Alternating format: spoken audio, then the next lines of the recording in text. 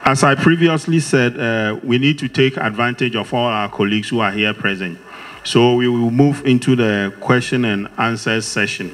So everybody will need, who has a need to ask any questions, request for any clarifications on any issue, may do so. Thank you. I have one question. This question will come up. So the national ID. Oh, nobody was going to ask this question. The national ID. When do we get ours?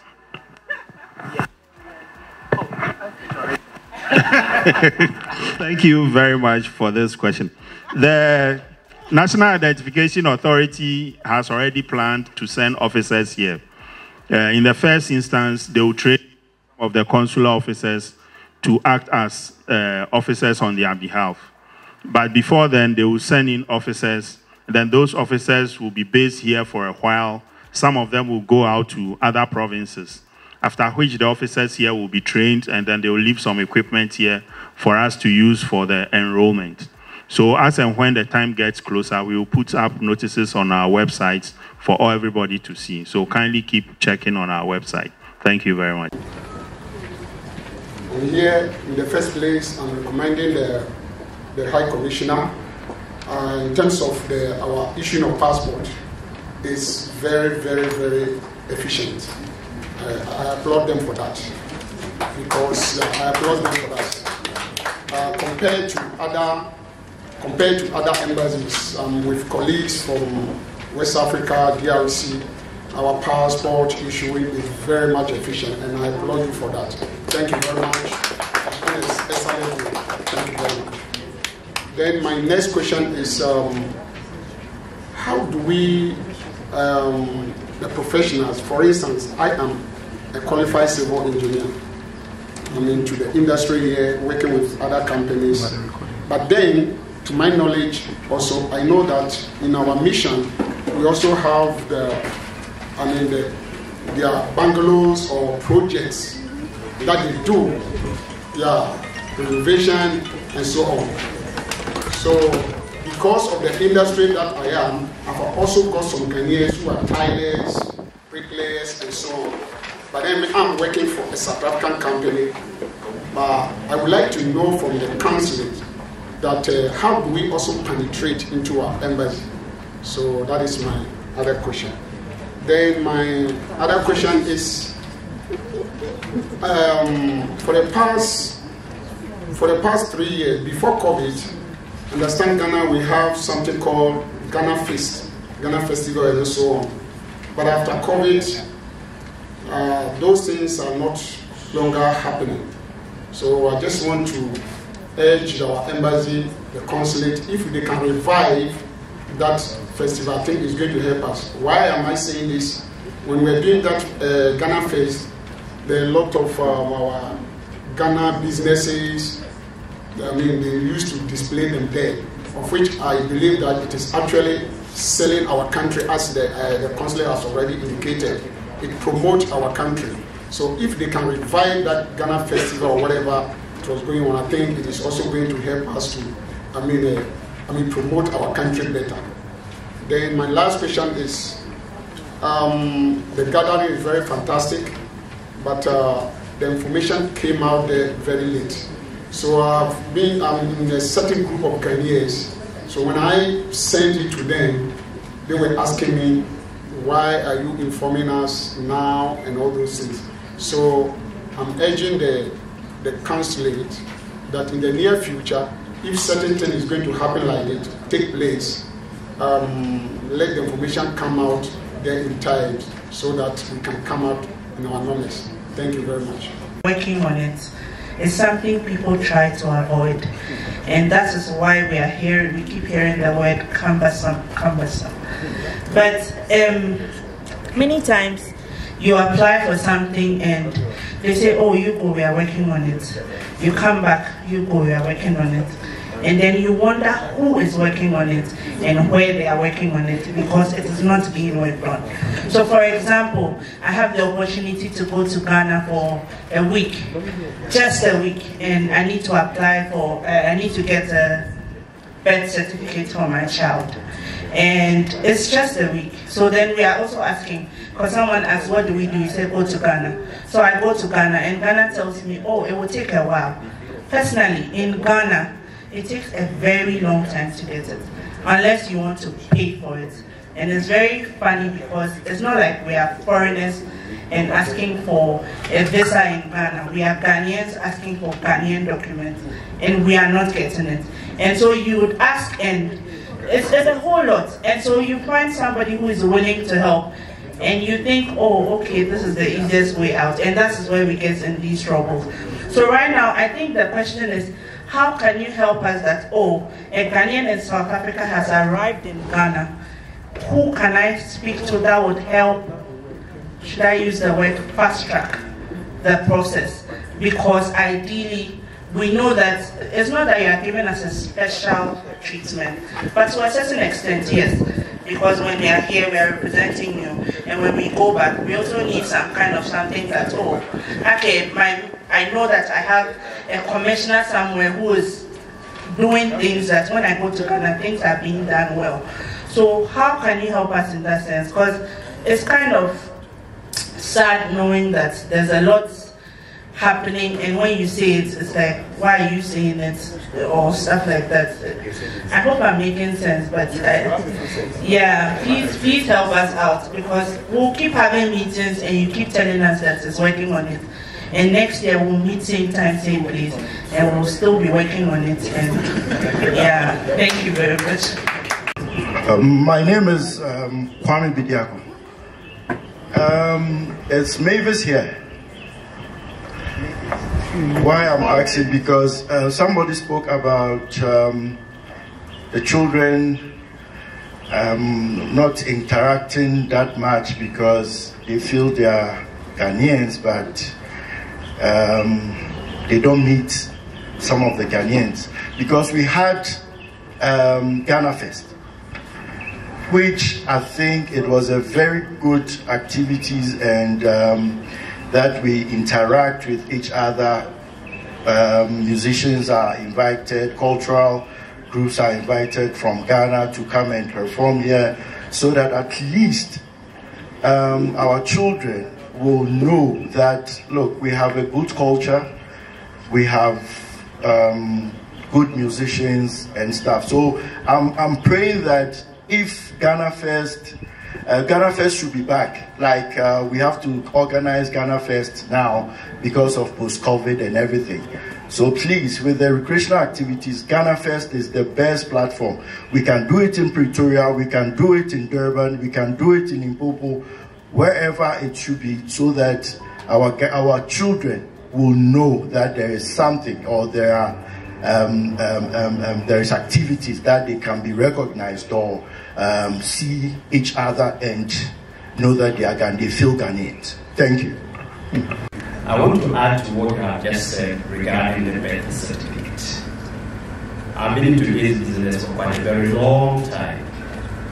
The law here is very simple. It says, if you are not permanent resident, or you don't have a work permit, and you give birth to a child, your child will remain a foreigner. So there are two birth certificates. The one you're talking about, that is a written one, is white. It could be abridged or not abridged.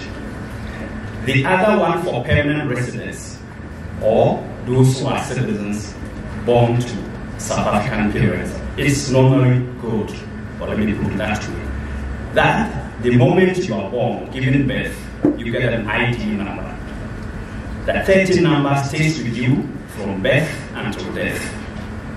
Those who are here without residence permit, we the Kenyans, and we met here before, that was 2017 when Ms. Ayoko was here. This same place, it came up again. Now, maybe this is what you have to work it out for us. When our ladies give birth to children at various hospitals, they are not recorded. Because, one, they don't have valid asylum papers, which to me is illegal anyway. Let me put it blank. Anyone with an asylum paper in Ghana, from Ghana, asylum in South Africa is not legal. I know about that. But we don't talk too much about the Ghanaians who hate us. And I'm sure they're going to hate me for that. So the ladies are not getting the white written birth certificates. The law says that anyone giving birth at any hospital, any facility in South Africa must be recorded. The name should be in the population register. But we aren't getting that benefit. That's why I think if the Ghana High Commission will help, it will be very good for all of us. So most of the time, you get birth certificates that is not recorded anywhere, any place. I am a travel agent. I've been in this one for a very long time, so I know what is happening. I don't want to talk too much about it. Maybe we can talk about it behind us. So that's the information I have to give you. Thank you. I came in during stage 4, not light out, but stage 4 lockdown. Nothing was happening, a complete shutdown. So for close to about a year, nothing happened. Then one day, one afternoon, a friend of mine who is a minister from Ghana came to visit and invited me to lunch. So I went there to meet her. So I was introduced to this lady as the convener or a founder of the Ghana. Because that was the very first time that I met this lady. So after that meeting, I came back. Then I asked for, because at the ministry, at the missions, we always, have files, on, programs. So I asked for the file for the Ghana Fest. Oh, okay. Then I saw some of the things that they've been doing. So then what I did was I picked the phone and then I spoke to Ambassador E.C. Boateng. You should know him, our former ambassador. I said, oh, Ambassador, there's this program, Ghana Fest. So he even said that, oh, yes, Ghana Fest is a very good program that's worthy of being supported. Just that there were some few challenges. So for him, if we would want to be part of this program, we should make sure that we iron out those few little challenges, and then we can have a very, very mammoth, program. So recently, about 2 weeks ago, this beautiful lady that I spoke about came over to see me. She came with her lieutenants. Yeah, so we sat down, we had a frank conversation, and then we told her that they should give me some time. We asked her to give me some time. We are trying to put one or two things together. We are going to get back to her very, very soon. And then we see how the little things that my predecessor told me about, we just clear them, and then we can have a very good program, that will bring all of us together, let us have fun, and then carry high the image of Ghana in this country. So rest assured, we are not against Ghana Fest. We are totally for Ghana Fest. But then we just want to sort out little things. Once we are through with that, we're going to have one grand Ghana Fest. Trust me. Time to time, quarterly, we will organize training programs for them to know what is ensued in Ghana. For instance, we now have the African Continental Free Trade Area, which is AFTA, which is giving a number of privileges to Ghanaians who want either export or import within the sub-region. So for instance, if you are here and you want to export your products to Ghana, because South Africa has signed as a member of the Continental Free Trade Area, and then Ghana has also signed to the Continental Free Trade Area, you can send your product to Ghana with a subsidized quota on the tariffs. When I say tariffs, I mean duties. Also, from time to time, we organize program about export facilitation. How do I even package my products to even send it to Ghana? Apart from that, Ghana government has facilitated a program called the One District, One Factory. If you want to go and establish a company in Ghana, if you have the equipment, you just bring a letter called letter of intent, your intention to establish a business in Ghana. We will facilitate to the relevant authorities. So before you get to Ghana, they know about you. You send a proposal, letting them know that this is the project I want to do. This is the financials. This is the marketability. We send it there, and then we facilitate to make sure that before you get there, under the 1D, 1F, government has facilitated lands. You are not going for, litigation land. There's a litigation-free land that you can just go, and then once you get in touch with the 1D, 1F Secretariat, they will lead you there. There is also, we have the Ghana Exim Bank that also supports SMEs who want to, establish in Ghana. And you need to pass through the process. So there are a number of activities that if I say I'm applying and we've not finished there. So all that we want is, please, all the businesses, if you can, yes, if you register with us, we will organize, even if you want it weekly, the institutions are ready to support you. But let's have your details. Nobody is going to give your information to any SARS officials or police or, you're not going to do that. When H.E. was speaking, he mentioned about the welfare. The purpose of your details is for your own welfare, to know the investment opportunities available in Ghana. As we speak now, it is only the foreign direct investors who are enjoying those facilities because they are bold enough to go. Our Ghanaians are afraid. They think that when they give their information, we're going to expose them. Never. It's for our own welfare. So please, all the professionals, what I would advise you is that come together. You can form associations. Instead of an individual going to say, I'm going to establish a business, you may not be able to meet the capital requirement. And even as you are a Ghanaian, you're not going to pay much. All you need is contact us with the letter of intent, your intention, what you want to do, get a proposal, get a business plan, let us know your capital requirement. You can put your capital together, go down, they will give you a litigation-free land, start the process. You can either be within, register under the 1D, 1F, where when you ship your equipment, you're going to get a tariff-free on it. You can also decide to go under the free zone enclave, where you can also establish there, and then you have tax-free holiday of 10 years. So there are a number of privileges.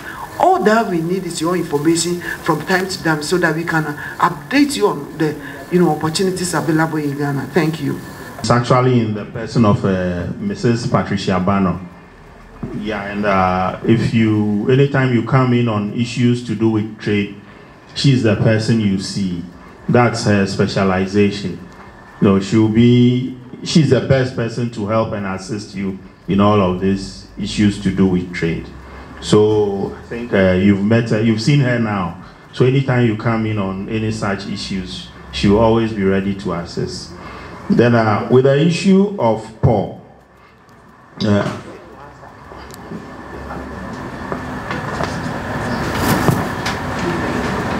okay, I'll speak about the police clearance form. Unfortunately, the mission does not have access to police records. So we are constrained from, how we can help in this instance. We are trying to get the police to have a formal relationship with all our missions so that we will send your request and your data and the charges to them. However, the police have not given us any feedback on such issues. I'm aware we started working on this some few years ago before I came to this mission. So we are waiting for feedback on that issue any moment from now. I want to comment on the statement by the previous questioner about how applying for things at the High Commission appears to be a bit cumbersome. Yeah, I would like to tell you that I strongly disagree. We have made everything possible to ensure that everybody has equal access to the system. Everything is online, including payment. The problem we have is that a lot of Ghanaians are extremely unwilling to fill out any forms or to make any approaches to the High Commission or to do such things for themselves. Invariably, they will go and see some other person to do it on their behalf, and those people will always take some money from them and make it cumbersome. We do not even take cash here. You pay with a card or you pay online.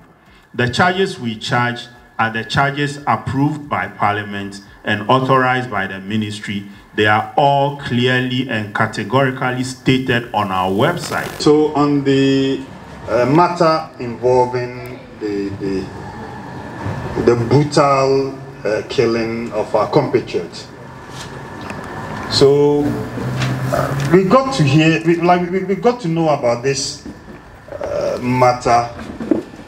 The exact moment it happened, it was him, the head of the team at the consular section. He came to inform me that this is what has happened. So immediately we constituted the team. We sat down and said, so what do we do? Luckily for us, we also got one Mr. Safo. I don't know, those in the Kenyan community, you should know him. He's somebody who's been here for so many years. That same day, he also came to the office, to see me about this matter. Immediately, I dispatched him to go there and find out what really happened. He did that. He came, he filed a report. That's how the system works. You file a report, send a report to Accra, because you have to inform His Excellency the President. Say, President, would this year back say na atono? That's how we do it. So we filed a report, and this report will go through the Foreign Ministry, because the missions, the embassies and the high commissions are under the Ministry of Foreign Affairs. So we filed this to Accra. Accra got back to us immediately and asked us to follow this matter up. So he's been following the matter up. But then, you know how the system works here. So now, the Ministry of Foreign Affairs is handling this. The Minister for Foreign Affairs will be coming here at the end of the first quarter. So the first quarter will end in, is it April? Oh, sorry, in March, at the end of this March, first quarter. The Foreign Minister will be coming here. And this is going to be one of the things that she would want to engage her sister on, diplomatically. Some of these things, also, public and then say them and all that. But using diplomatic channels, she's going to impress upon her to help, with the whoever, the assailants, whoever caused this mayhem. So, not that we are not doing anything about it. We've been there severally, especially him. He's been there severally. The last time when you came to my office and then you wanted feedback, immediately I called him. And he said, oh, sir, in that Kranank, I was going to give you a feedback. But then the people are saying that there are no witnesses. They only saw a black Audi. That's the thing. And Nipane say, you can't force him to say, well, but are you getting it? He's saying that we didn't see. So as of now, nobody has come out to tell us that we saw this car, we saw Asimisi doing it. Nobody has done it. And police, they thrive on evidence. Because without that, when you go to court, you will lose your case. The lawyer here, a lawyer no. Lawyer no. Yeah, the lawyer will tell you, if you don't have hardcore evidence and you go to court, you lose your case. But then, diplomatically, once we put pressure, things can happen. Yeah, things can happen. So please, he will not leave us in vain. Our brother will not die in vain. We seek justice. So we've escalated this matter. So let's hope for good news to come to us. Thank you.